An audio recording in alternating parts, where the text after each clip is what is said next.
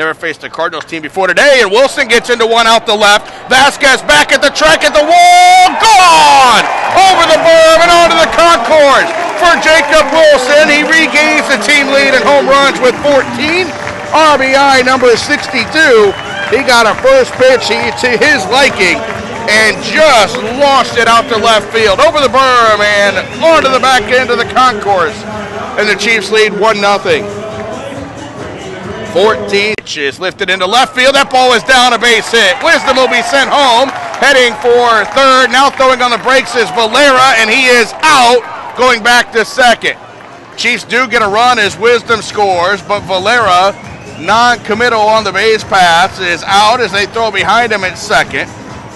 Seawolf skipper in the 3-0. He walked in a run. Third walk of the inning. Let's see if now we'll get a visit from Jason Simon-Tachi. The Chiefs coaches have not been out to talk to Garcia yet, as he is throwing 8 straight out of the strike zone.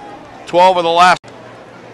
Brings it home, and it's lined into left field, a base hit. That'll tie the game. The throw comes to third, and it's 2-2.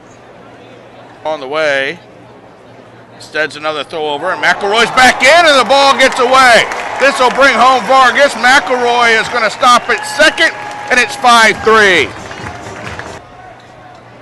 Pitch on the way is lifted out towards shallow center. Coming on Harrell. He will get there to make the catch. Throw, lob back in. Coming home now is Valera. He'll score. It's 5-4. That'll be an E8 on the lob in by Harrell. And it's a 5-4 ball game. Pitch on the way is hit on the ground towards first base.